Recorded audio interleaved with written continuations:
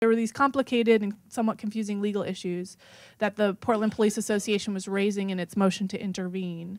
And shortly after that, the AMAC also filed a motion to intervene, arguing that they also had an interest in the outcome of this settlement agreement and how it was impacting communities in Portland, and they wanted to have a voice in this process and in this litigation. In February of 2013, a few days later, Judge Michael Simon, who's the district court judge who was assigned to the case when it was filed by the DOJ, issued a ruling on both the Portland Police Association's motion to intervene and the AMAC's motion to intervene. And that ruling was that the Portland Police Association could intervene into the case because they had an interest unique from the city's interest and the DOJ's interest in the case, but that the AMAC legally did not have an interest in the case that was separate from the Department of Justice. At least that's how the judge saw it. We argued differently. But to the court's credit, the court did make up a special definition and title for the AMAC in this case, one that I haven't heard of. Have you? And that was enhanced amicus status. So amicus, or an amicus curiae,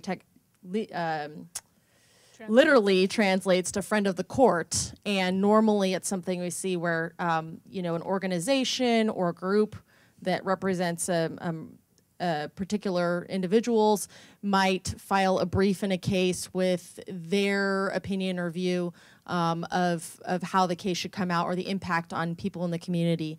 But they don't really have a whole lot more involvement in the case than maybe filing a brief, maybe showing up at a hearing.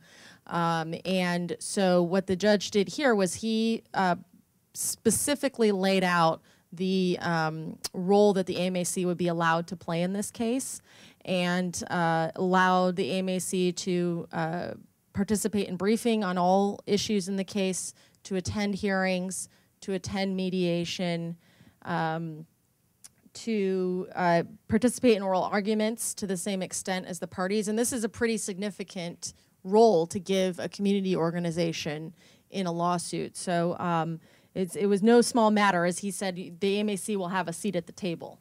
And so that's a pretty big deal for the community, and it's something that we've been working throughout this process through years to try to facilitate more and more of the community engagement and to keep the community engaged, because this is a very long and lengthy process and very complicated, and that community voice is so important and critical. Also in 2013, a few months later, the parties, meaning the City of Portland, the federal government, the Portland Police Association, and the Albina Ministerial Alliance coalition participated in a multi-day mediation with a mediator to try and resolve some of the objections, the specific objections that the Portland Police Association and the AMAC had made to the settlement agreement that was kind of prohibiting entry from going forward, the court from just entering in the settlement agreement and making it legally enforceable at that point. And in November, after several days of mediation, both the Portland Police Association, the PPA, reached an agreement regarding their objections to resolve them, and would agree to the entry of the settlement agreement, and they would deal with some of their other objections in a different way. And the AMAC also reached what we called a collaborative agreement with the city and the DOJ, saying we don't really agree with all the things in this settlement agreement, but we're not going to block and continue to object to entry. But we will still continue to advocate for parts that we think should be stronger, and continue to work on what the AMAC saw as critical pieces of police oversight and accountability that they felt the settlement agreement did not go far enough. And that was very specific and intentional, because the DOJ and the city really wanted the community organization, who now had enhanced amicus status, to sign off on the settlement agreement and to give kind of the blessing to move forward. So I would say the AMAC gave kind of a mixed blessing of, you know, we're not going to block this because there are important things, there are important aspects of this settlement agreement that need to be implemented, but we also think there's a lot more work that needs to be done And so the AMAC was very clear about that position and has continued to advocate for many things that they think need to be corrected in the settlement agreement and beyond. So in February of 2014, the court held a 2-day fairness hearing. So has anybody ever participated in a fairness hearing or the one in this case? So when there is a significant, Bob, you're going to be the yes for all of these questions. So when there is the type of lawsuit that is brought and the settlement agreement is the type that was brought in this case, part of the procedural requirements is that the court hold what's called a fairness hearing so that members of the community at large can tell the court how they feel about it. And the question the court was seeking input on from the community was this settlement agreement fair, adequate, and reasonable? And so sometimes they take 1 day, sometimes they take 2 days. Here, it was a 2-day hearing, and it was a very powerful hearing. Many people from the community testified about their personal experiences with Portland Police Bureau, about their hopes for oversight, about their hopes for accountability. And it was, I think, a cathartic process for many people to be able to go to court to talk to a federal court judge who's overseeing the implementation of this agreement, who's going to weigh in and decide ultimately whether this agreement is appropriate in this case. And for people to speak directly to that judge, I think it was a very Judge Simon did his best, I believe. The court did a really good job of making it accessible to people. The court allowed people to submit testimony by video if they couldn't show up, and provide for alternate formats or submit written testimony as well, and try to really make sure that people felt comfortable weighing in on this issue. And the court represented to everybody that the judge in the case read every piece of information and watched every video that was submitted, which I think is significant. And should be the standard, but I just don't know that it is. So it was a lot of people took a lot of comfort that they were being heard in a lot of different forums, not just through the AMAC, not just through the city channels, not just through the Department of Justice channels, but could speak also directly to the court on these issues. In March of 2014, the Portland Police Bureau shot and killed Kelly Vern Swoboda. In June of 2014, the police shot and killed Nicholas Glendon Davis, 23-year-old houseless individual. And on August 29th of 2014, Judge Simon accepted the settlement agreement, but he added a little tweak to it. He found that the settlement agreement was fair, adequate, and reasonable in substance, but procedurally, because of what he had heard at the fairness hearing, he went a little bit further. So I brought a copy of the settlement agreement with me in case anybody wants to look at it. It's also available online. It's 77 pages long, 190 paragraphs. It's quite the beast, and it's very detailed with timelines and a lot of specifics on what the police have to do, and it covers a lot of different areas. The main topics in the settlement agreement are use of force, training, community-based mental health services, crisis intervention, an employee information system, which is to track data and information, officer accountability, and then the community engagement and creation of a COAB, which is the Community Oversight Advisory Board.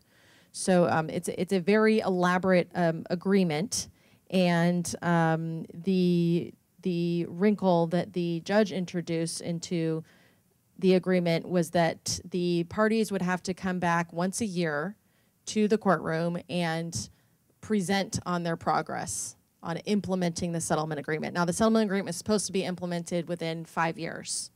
As we're going to find out, we're at the 5-year mark almost, and we're not close, or they're not close, I should say. So that kind of raised some issues with the city. So part of what Judge Simon ordered was that there would be what's called an evidentiary hearing, and so for lawyers in the room, probably recognize, but for others, it means that people would be called on the stand and present evidence to the court. This was not something that was in the agreement, but it's certainly our position that that's fully within the authority of a district court, a federal court judge, to order information to be presented to the court about an agreement that he's has oversight of. And so he ordered that to happen and start in September of 2015, so a year from the date that he entered the agreement. And a month or so later, the city of Portland chose to appeal that ruling because they argued that the court did not have the legal authority to order the parties back to court and present evidence on compliance or non-compliance or the status of that. That was very confusing to many of us because the city was saying, we've already done most of this stuff. So if that was the case, we wondered, well, what's the problem then going to court and telling people about that? So the city appealed it, and that once an appeal is filed, it kind of stops the proceedings while it's resolved on appeal on the Ninth Circuit in federal court. So that kind of paused everything for a while, and that was back in October of 2014. Despite the appeal, the city and DOJ kept moving on with implementation. So the city hired, part of the agreement, there was the COAB, the Community Oversight Advisory Board. There was also this position called the COCL, the Community Oversight Community Liaison. Those two were to be kind of melded in a certain way. And the AMAC participated in the selection process in the sense that gave recommendations of several folks or groups that were seeking to get that contract for the COCL position, which would do kind of data analysis and a lot of the technical pieces of the oversight process with the agreement. The AMAC and several other groups made a recommendation of who they thought should get the contract. The city hired a different group out of Chicago that didn't have a Portland community-based tie. They eventually hired former Chief Justice Demunez from the Oregon Supreme Court as their kind of local anchor, and the city went ahead and awarded them the contract for $315,000 per year for the 5-year anticipated contract term. In November, Portland Police Bureau hired additional people, data analysis, and made plans to hire a mental health specialist to help develop those community relationships and work with the COCL group, the Rosenbaum group. In February of 2015, this Community Oversight Board started meeting. It was about 20 people or so from the community who were tasked with oversight of implementation of the agreement. In March of 2015, Judge Demunez had taken the role of kind of chair of the Community Oversight Board, working with the community liaison, the COCL group, and they cited the office inside a precinct, which many people inside a police precinct and many people in the community reacted very strongly to that, because here you have somebody who's supposed to be a liaison with the community who is impacted by these allegations of excessive force by the police bureau, and they cited the office of this person who's to engage with the community in a police department, which felt that it didn't take into account that most people are going to be fearful about engaging with a community-based organizer if that they have to go through a police precinct to have those engagements. So there was a lot of criticism on that, and they also relied on the city, who's the defendant in this case, to provide a lot of the administrative support, and that also struck people a lot as kind of not the appropriate way to handle this. The perception was that if this organization is in collusion with the defendant in this case, they're not going to be somebody that people trust going to and trust with their stories and feeling vulnerable and trying to engage with this organization when trying to talk about police reform. And in March also of 2015, police shot and killed Christopher Ryan Healy, a 36-year-old houseless person. In April of 2015, Judge Demunez resigns as the Portland representative, and Kathleen Sadat, a local activist, very well respected, steps into that position in May of 2015. In June of 2015, police shot and killed 29-year-old Allen Bethel. In July of 2015, both parties to the U.S. Meanwhile, all this is going on, and the Ninth Circuit appeal is still pending. And as part of that appeal, there's a Ninth Circuit mediation process that all the parties participated in. And as a result of that mediation process, the parties submitted a proposed order to Judge Simon that was modified, that took away this evidentiary role of the court. So it didn't say, Judge Simon's original order said, produce evidence and testify. So the modified order that the parties reached said no evidentiary hearing, but the court can the parties can talk about status and the court can ask questions. And a key part of that was that the Community Oversight Advisory Board, this Community Oversight Board that was created out of the settlement agreement, would self-select somebody from their own group to also talk to the court about the status of implementation and the COAB's perspective. And again, that was significant, at least to the AMAC, right, because it brought a community voice into the process. So the AMAC was going to be able to talk to the court. The DOJ could talk to the court. The city can talk to the court. The Portland Police Association could talk to the court. But this actually was a direct line to those who were engaged, community members who were engaged in the oversight process. So that we saw as a significant part of this.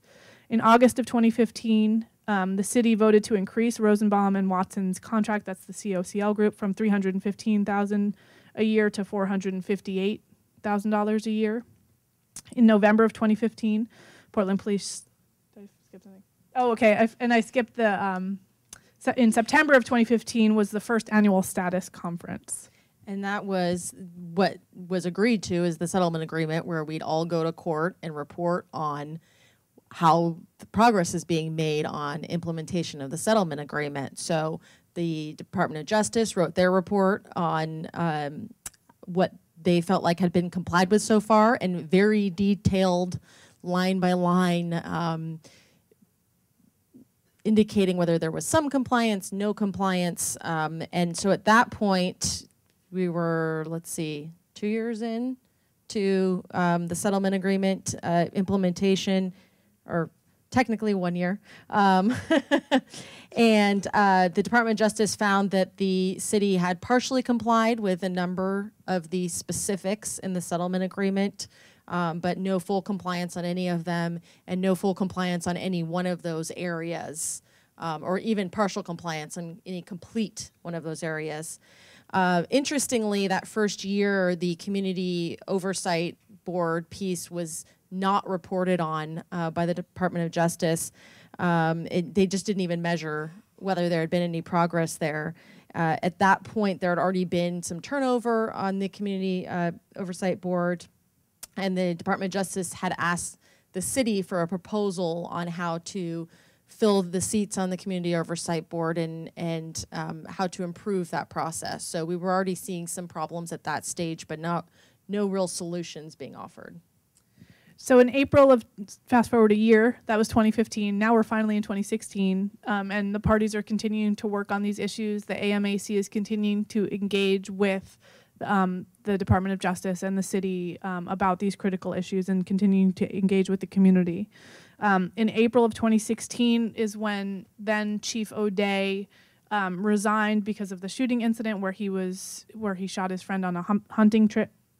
In June of 2016, the COAB board chair at the time, Kathleen Sadat, resigned from her position, and several members of the COAB resigned as well. And so who here had followed any of those stories that were reported about the issues that were going on with the COAB?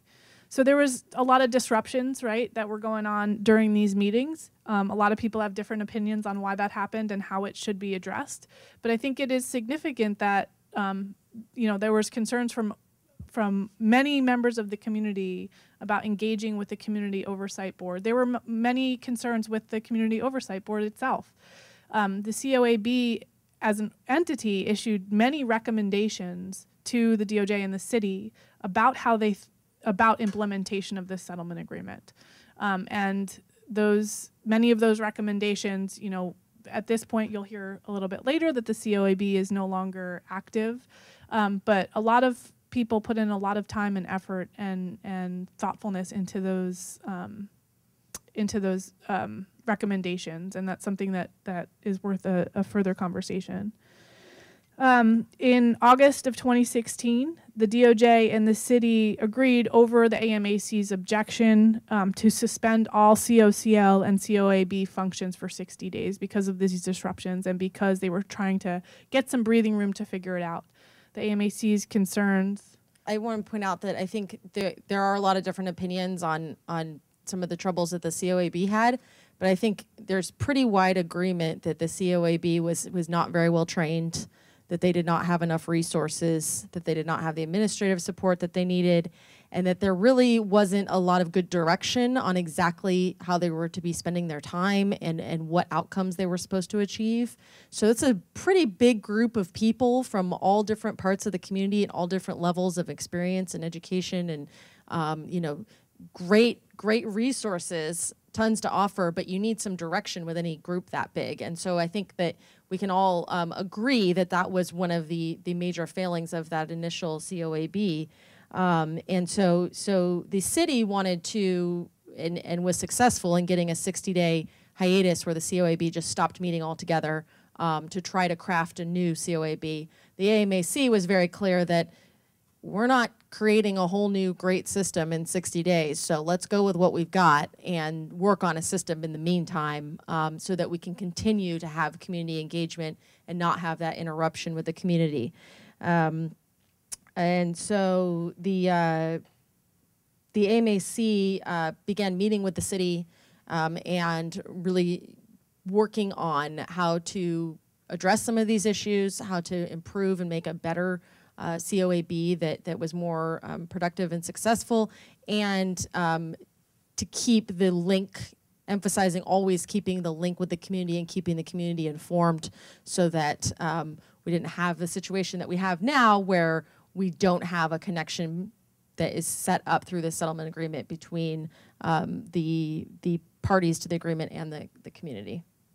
So after that hiatus was approved by the Department of Justice, this was October, we're looking at October of 2016, and this is when the city negotiated a contract with the Portland Police Association, the police union mid-contract, and incorporated one or two or a few issues with the settlement agreement, but failed to address several other key issues with the settlement agreement and changes that members of the community that have been involved in police oversight had been pushing for many years. And so I don't know if anybody was aware of that as well, but City Council ended up reconvening upstairs behind a wall of police officers to approve that contract over the objection of many community members. So I raise that because I think that these are ongoing issues where we're continuing to engage and people are continuing to voice their opposition and opinion to how things are being handled, and yet it happens. October of 2016 was the second annual status conference with Judge Simon, and during that status conference, so again, the Department of Justice reported on where the city was in compliance and where they were not. There was partial compliance in the use of force area, in training, in their employee information systems, and their officer accountability, and substantial compliance with a lot of the community-based mental health services. And so they did have some progress to report at that hearing. However, there was a big red highlighted section in the community engagement and oversight piece, and the Department of Justice found that the city was not in compliance with that piece because the COAB was not functioning and there was no plan in place to make it so. Judge Simon heard from the parties and then opened up the floor essentially to community members who wanted to weigh in on their feelings on the status of the settlement agreement. The hearing extended a little bit longer, I think, than most people had anticipated. And because the COAB had been on this pause and certainly the AMAC raised concerns, the representative from the Community Oversight Board appeared and testified on an agreed statement that the COAB had agreed on and also raised concerns about this. So in response, Judge Simon said, well, let's come back in 30 days and we'll hear what's going on. Since you asked for additional time, I want to know what's happening. I want you to report back to me. So at the end of that, the court ordered the parties to come back in 30 days essentially. And the city then filed what's called a writ of mandamus, asking the Ninth Circuit to say, no, the district court, again, Judge Simon does not have the authority to do this. Again, we believe that is not with legal support, but it's certainly within the right of the city to attempt that. In December of 2016, so that hearing in 30 days, didn't go forward, right? Because the city had filed this writ of mandamus up to the Ninth Circuit about it. In addition, the city also asked for Judge Simon to be removed from the case. And in December of 2016, Portland police shot and killed Stephen Wayne Leifel. Later in December of 2016, that was when the appeal or the writ of mandamus was filed, and it's a pretty narrow issue about whether or not the judge could order the parties back again about the scope of the court's authority. So even with that, the city and the DOJ and the court are still can continue to engage in the implementation of the agreement. In January of 2017, the COAB held its last meeting, and Mayor Wheeler at this point is now the mayor. He basically resigned all the members of the COAB, including the ones who had offered to stay and help the next COAB board transition and provide that background and knowledge. In February of 2017, Portland police shot and killed 17-year-old African-American Quantas Hayes. In March of 2017, the city and the DOJ agreed to mediate in the Ninth Circuit. Once you file an appeal or a writ, the Ninth Circuit tries to resolve the issues between the parties. And so the Ninth Circuit had offered to do that, and that mediation is currently ongoing regarding the city's writ of mandamus for Judge Simon's order. There's no plan, as far as we know, to reinstate the COAB. And then most recently in May of 2017, Portland police shot and killed Terrell Kareem Johnson here in Portland. So that brings us up to today. And the reason why we went through that extensive background is because it's been a long process, and I think it's important to note that interspersed, there is still uses of force going on. There's still being use of force against predominantly those with mental health issues, community members of color, and why it's important to stay engaged in this process, even though it can get tiresome.